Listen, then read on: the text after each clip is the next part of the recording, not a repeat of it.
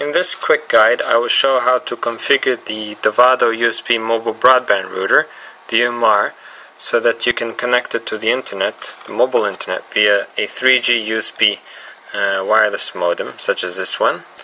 In the modem, you must first insert a SIM card from your operator, and you must be aware of two things. One is the PIN code, obviously, and the other is what's called the access point name, which is the name of the router in your mobile operator's network, which will allow you to connect to the internet. So, simply insert the modem into the router here, one of the two USB ports, as such. Power on the router.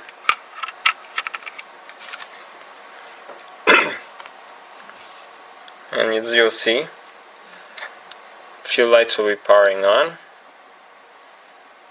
And then what we do is, an Ethernet cable which is connected to this computer here will plug into one of the 4 LAN ports in the back. Plug that in there. So you'll see the third LAN light is turning on, or has turned on.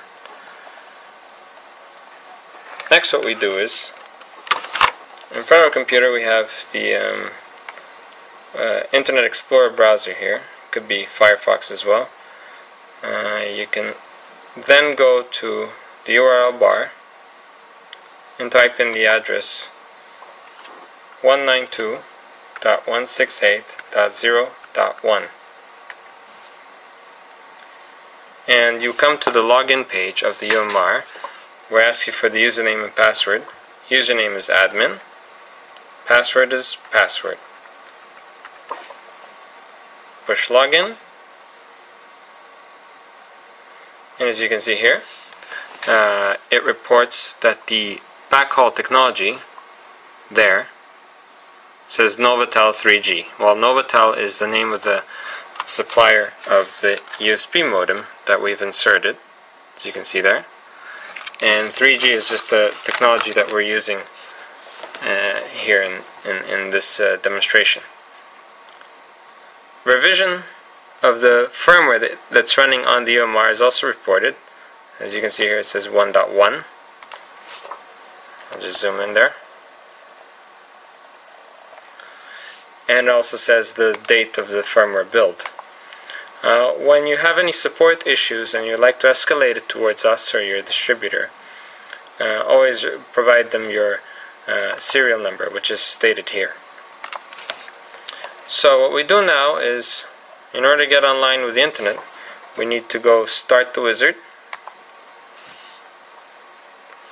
And the wizard is a nice application, very easy to use, so that you can get online very quickly.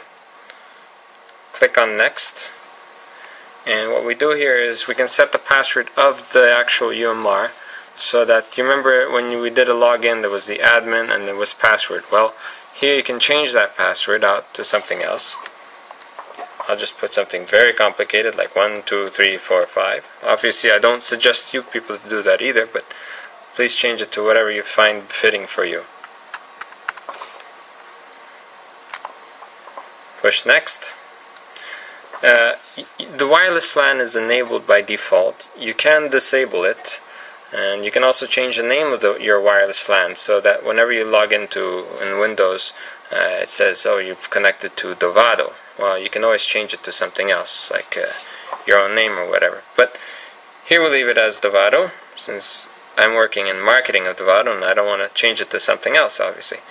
So push next. And here we have the ability to encrypt our wireless LAN transmission so that people cannot access your UMR without any key.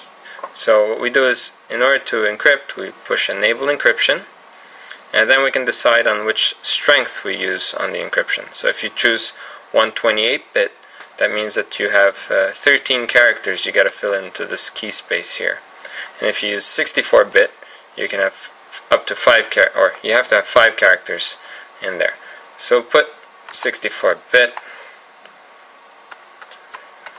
like that. So you can see my key. Push next. Now, if your SIM card has a PIN code, or if you've disabled it, you can either fill it in here or just leave it blank, respectively. So I don't have a PIN code on my SIM card because I've disabled it, so I'll leave that blank.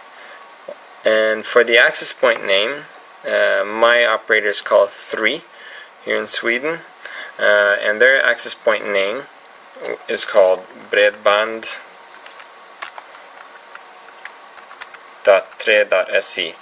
Now, if you're not sure where to get this information, one place you can try always first is in your modem. When you insert it in the computer, it may report that information when you do the connection.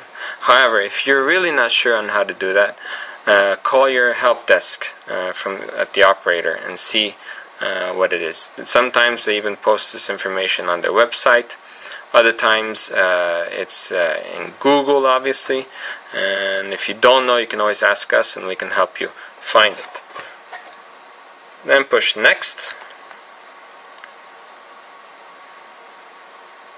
And now it says here, the wizard has finished. To use your new settings, the UMR needs to restart. Close this window and restart the UMR for your new settings to take effect. Okay, so we push on close there. And there we go. So now it restarts, takes about a minute, then it will come online again. Thank you. Bye-bye.